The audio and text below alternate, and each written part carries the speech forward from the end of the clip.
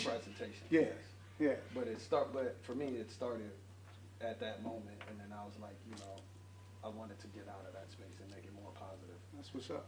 And not go down that path or that route. So what if I said, hey man, I like your eye. I got $100 grand. I need you on this shoot. No, I would turn it down. I mean, I would. 250? Yeah, okay. it would hurt. It would really hurt, but I wouldn't do it. Yeah. I mean, I was like, there's too much of that out there. You've drawn your line in the sand. Right. Yeah. Right. And more of us have to be willing to challenge our morality and our ethics because at some point, what you are measuring is my ability to consume. Right? What do you think I mean by that, Christian? By ability to consume, what comes to my mind is the perception of how others see us. So maybe thinking of concepts or human interactions that are generally accepted by others. Okay. Somebody build on that. Tell me your name. Ola. Ola? Yeah. O-L-A? Yeah. Okay. What is that short for? So it's longer than that. It's actually Ola the word. So I just go by Ola. Is that Nigerian? Yeah. Okay.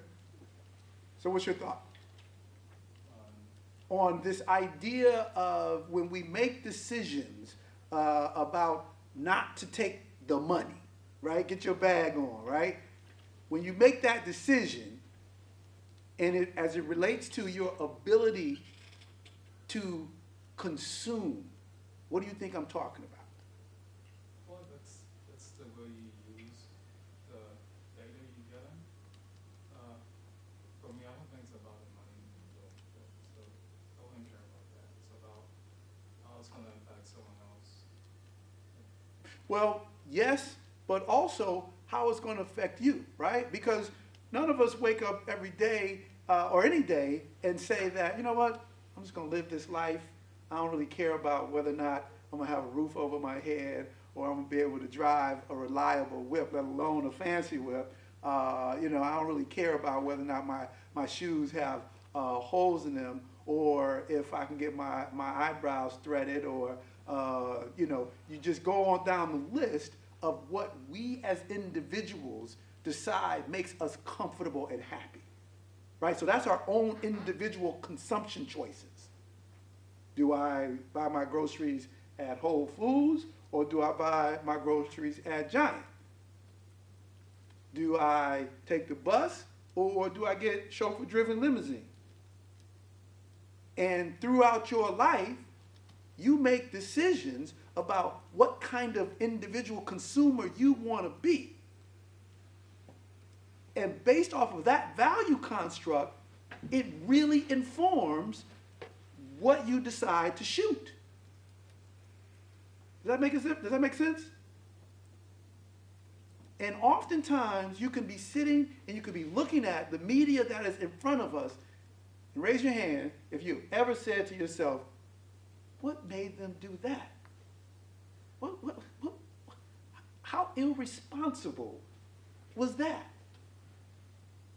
Somebody that was involved with the production and the promotion of that content that made you grimace made some decisions. Oh shit, this don't affect me, right? I'm getting paid. And that's going to be something that you always have to grapple with. Because at some point, at some point, that's where you are in the continuum. Do you, can you, should you make decisions about your own consumption patterns that affects others? Does that make sense? Yes. Yeah?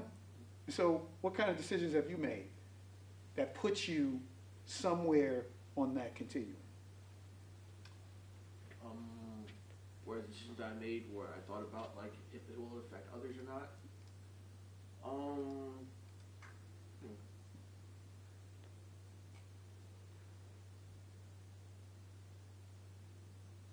I guess. One was the decision to transfer to, I used to go to Ohio State, and out of state tuition, so I had to make the decision to transfer to a school back in Maryland, because it'll be easier on my mother trying to help pay for the tuition and stuff, because it'll be a lot cheaper to go in state. So I guess that's the biggest one that I can think of.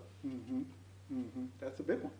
That's a big one, right? And we're all faced with that kind of decision. Like, where do I get my content that is going to allow me to pursue my goals, and who's my community of others that's helping me do that? And am I doing that in a way that is completely selfish, right?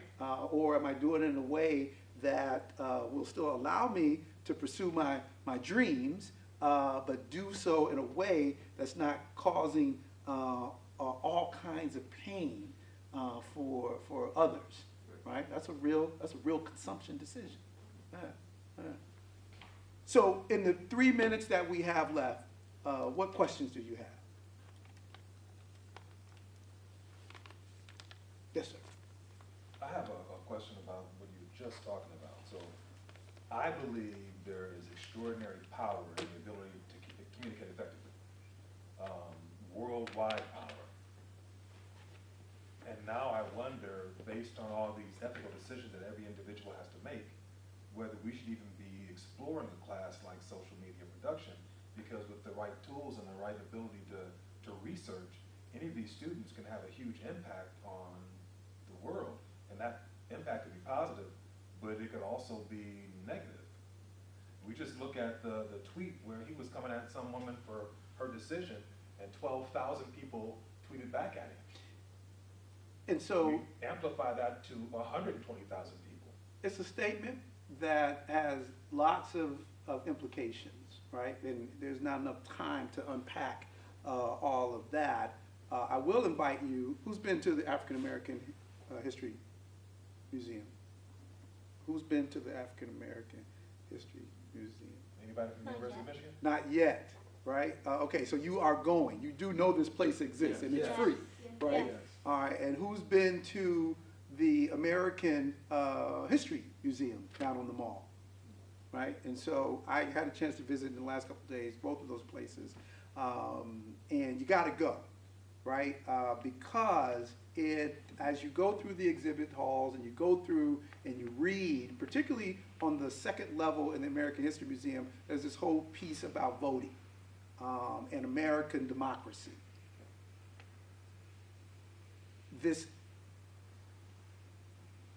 How did we get to be the country that we are has a lot to do with how we have messaged to its citizenry, including our current situation, right? And how we will get out of this current situation will have a lot to do with how we message to our citizenry through all of our channels, right? Because one of the things that has happened in terms of technological advancement is that we have a less controlled press. And if you go back and you look at the history of the recorded word, one of the things that they were most concerned with was how do we control this?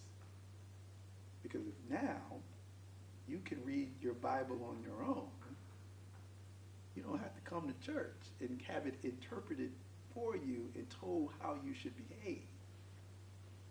Fast forward, now if you can challenge all of the political ideas as it relates to democracy in society or other proposed forms of how people should be governed, I got a lot more work to do to, dare I say, control you, right?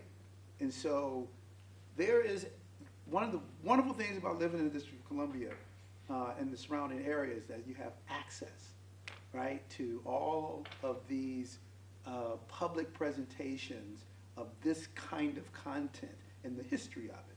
And so I encourage you, I implore you, I beg you to go consume it as individuals who are on pathways to education for the purpose of doing something better, not only for yourselves, but better for the world, that you have to be informed, right? And this is a big question.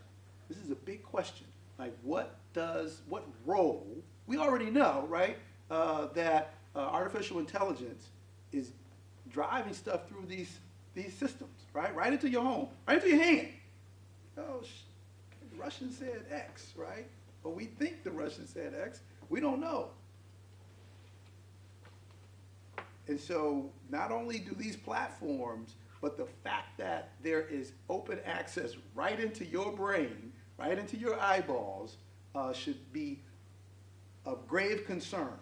Because just like the noise that's out there that is alarming to us, you have an opportunity to combat that with the right kinds of content, the right kinds of images.